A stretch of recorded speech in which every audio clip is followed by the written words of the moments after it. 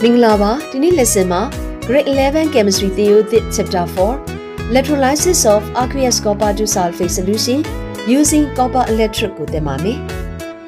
Now to go, electrolysis of aqueous copper to sulphate solution me using copper electrode ko pyawame. Pyawigaro copper to sulphate solution chite atwe pawene ions ti itutu ba be. Cu 2 plus pa me, SO4 2 minus pa me, H plus pa me, OH minus ions di ion 4 မျိုးပါမယ်။အဲ့တော့ထုံးစံအတိုင်းပုံလေးဆွဲပြီးစဉ်းစားကြည့်ရအောင်။ဒါက electrolytic tank ဒီထဲကိုဆမလျှက်လိုက်ရည်ထည့်မယ်။လျှက်လိုက်ရည်က Cu 2 plus ပါမယ်။ SO4 2 minus ပါမယ်။ H plus ပါမယ်။ OH minus ပါမယ်။ copper electrode ဖြစ်တဲ့အတွက်ကြောင့်မလို့ဒီမှာဆမ copper ချောင်းထည့်ပါမယ်။ဒါ copper ချောင်းဒီဘက်မှာလေဆမ Sin2ညီမျှတဲ့ copper ချောင်းကိုထည့်ပါမယ်။အဲ့တော့ဒါက cathode negative electrode ဒါကပါလေ anode positive electrode ထုံးစံတိုင်းဆရာမဒီ copper ချောင်းတွေကို battery နဲ့ဆက်ပါမယ်။ဒါက battery plus ဒါ minus ဒီဘက်ကိုသွားမယ်ဆက်။ဒါက electron flow ဖြစ်ပြီ။ဒါပုံမှန်ပဲ။နည်းနည်းလေးထူးခြားတာကိုကျွန်တော်တို့နားထောင်ကြည့်ရအောင်။ electrolysis လျှက်စစ်လွတ်တဲ့အခါမှာ Cu2+ နဲ့ H+ cation ions တွေက cathode ကိုရွေ့တယ်Electrochemical series အရ Cu2+ က H+ ion ရဲ့အောက်ကိုရောက်နေလို့ Cu2+ တွေ discharge ဖြစ်တယ်။ဒါရှေ့အပုံနဲ့အတူတူပဲ။ကျွန်မရေးမယ် reaction at the cathode. Now reaction at the cathode. Cu2+ က electron နှလုံးကိုလက်ခံမယ်။ Cu2+ plus electron နှလုံးကိုလက်ခံမယ်။ Cu solid deposit ဖြစ်တယ်။ဒါက AQရှေ့အပုံနဲ့တူတူပဲเนาะအဲ့တော့ဒီမှာ Cu တွေ deposit ဖြစ်ပြီဆိုရင်ဒါကမူလက copper cathode ဖြစ်တယ် copper ကြောင့်ဖြစ်တဲ့အတွက်ကြောင့်မလို့ဒီမှာဆရာမတို့ copper metal တွေလာပြီးတော့ကတ်တယ်အဲ့တော့ copper metal တွေလာကတ်တဲ့အတွက်ကြောင့်မလို့ဒီ copper cathode ဟာမူလအရွယ်အစားချက်ပို့ပြီးတော့မှကြီးလာတာကိုတွေ့ရတယ်အဲ့တော့ the mass of copper cathode ဟာ increase copper တွေဟာဒီ copper cathode ကိုလာပြီးတော့မှလျှက်စစ်လွတ်နေတဲ့အတွင်းမှာကတ်တာများလာတဲ့အခါမှာဒီ copper cathode ရဲ့အရွယ်အစားဟာမူလထက်ပိုပြီးတော့ဖြစ်လာမယ်ကြီးလာမယ်ဒါကို the mass of copper cathode increase လို့ပြောပါမယ်နောက်တစ်ခုကြည့်အောင် SO4 2 minus နဲ့ OH minus ions တွေဟာ move to the anode ကိုရွေ့တယ်ဒါပေမဲ့လည်း they are not discharged ဒီ ions နှစ်ခုလုံး discharge မဖြစ်ဘူးဘာဖြစ်လို့လဲဆိုရင်ဒီမှာသုံးထားတဲ့ copper ချောင်းက active electrode ဖြစ်နေတယ်ဆရာမရှိရ lesson တွေမှာရှင်းပြပြီးသားပါ active electrode ဆိုတာဒီပျော်ရည်ထဲမှာဝင်ပြီးတော့မှဓာတ်ပြုနိုင်တယ်။ဒါကြောင့်ဒီမှာရှိနေတဲ့ copper ချောင်းက electron တွေဆုံးရှုံးပြီးတော့ဒီထဲကို Cu2+ ions တွေအဖြစ်ပျော်ဝင်ပြီးတော့မှဒီ solution ထဲမှာ Cu2+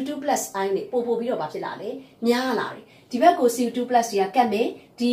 copper anode က Cu2+ တွေထဲကိုဝင်လာမယ်။ဒါဟာ electron တွေဆုံးရှုံးပြီးတော့ copper to sulphate solution တွေကို copper anode ကပျော်ဝင်သွားတာပါ။ဟုတ်ပြီဒါဆိုရင်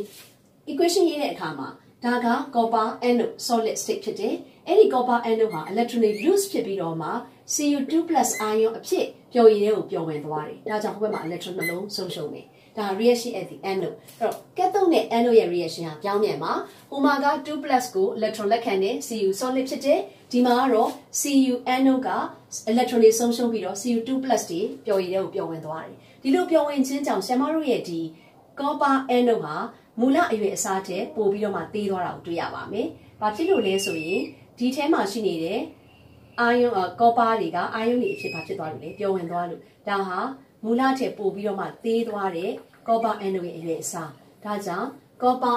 the mass of copper anode will ပါလေ decrease ဒီလိုပြောလို့ရတယ်။ဒီလို process မျိုးကိုကျွန်တော်တို့ဘယ်နေရာမှာအသုံးပြုနိုင်တယ်လဲ copper anode ရဲ့အပြင်ဘက်မှာရှိနေတဲ့ ions တွေကပျော်ရည်ထဲကိုပျော်ဝင်သွားတာဖြစ်တဲ့အတွက်ကျန်ရှိနေတဲ့ copper ချောင်းမှာအင်မတန်တန့်စင်တဲ့ copper ချောင်းအဖြစ်ကျန်ရစ်ခဲ့တယ်။ဒါကြောင့် crude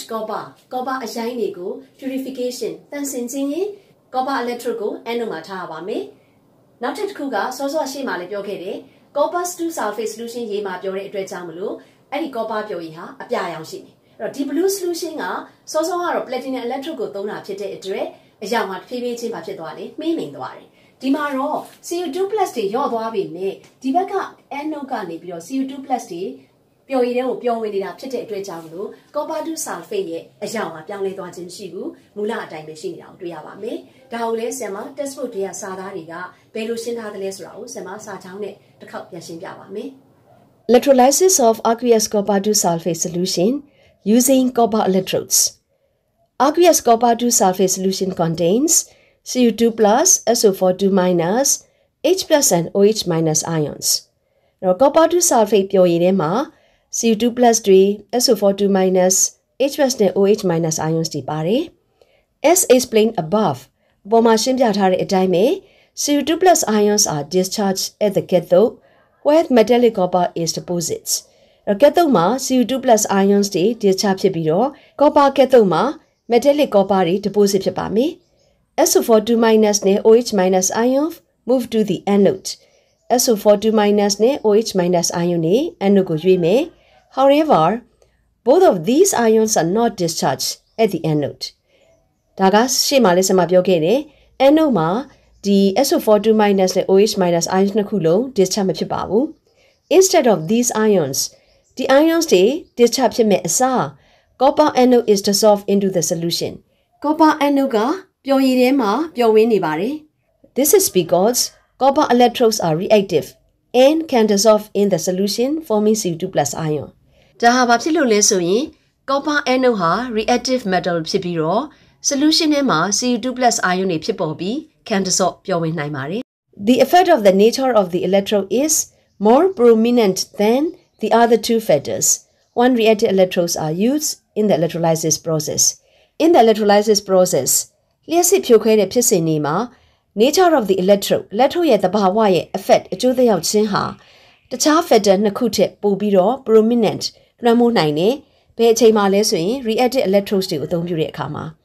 reactive electrodes ဆိုတာဘာတွေလဲဆိုရင် metallic electrode တွေကို electrolysis process မှာအသုံးပြုလို့ရှိရင် electrode ရဲ့သဘာဝကြောင့် Samurai product ရလက်ဟာပြောင်းလဲသွားပါတယ် Reaction at the cathode. Cathode မှာ Cu2 plus aqueous plus 2 electron forming Cu solid.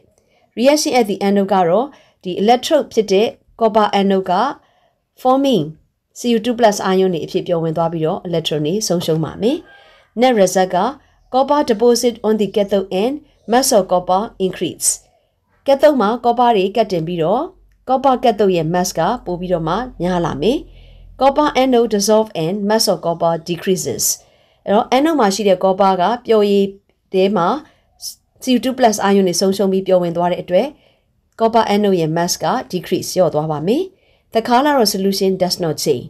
Electrolysis လုပ်ပြီးတဲ့အချိန်မှာလေ copper to sulphate solution ရဲ့မူလကာလဟာပြောင်းလဲသွားခြင်းမရှိဘူး blue solution ပဲဖြစ်ပါမယ်။ဘာဖြစ်လို့တော့ဒီမှာလျော့သွားတဲ့ Cu2 plus အစားဒီ copper anode ကနေပြီးတော့ Cu2 plus တွေအထဲထဲကိုပျော်ဝင်တာမှုလို့ပါ။ဒါက copper anode ဒါက copper cathode ဒီထဲမှာ copper to sulphate solution ရှိမယ်။ဒါက electron flow ဖြစ်မယ်နော်။ Figure က electrolysis of aqueous copper to sulphate solution using copper electrode မှာ mass of copper cathode ဟာ increase ဖြစ်ပြီးတော့ mass of copper anode ဟာ decrease ဖြစ်ပါမယ်။ပြီးတော့ကာလာပြောင်းလဲခြင်းမရှိတာကိုလည်းဆက်မမှတ်ထားဖို့လိုပါတယ်။ဒီနေ့ lesson မှာ electrolysis of aqueous copper to sulphate solution using copper electrodes အကြောင်းသင်ထားတယ်။နောက် lesson မှာ electrolysis of aqueous acids and alkalis ကိုသင်ပါမယ်။ See you next lessons. Bye bye.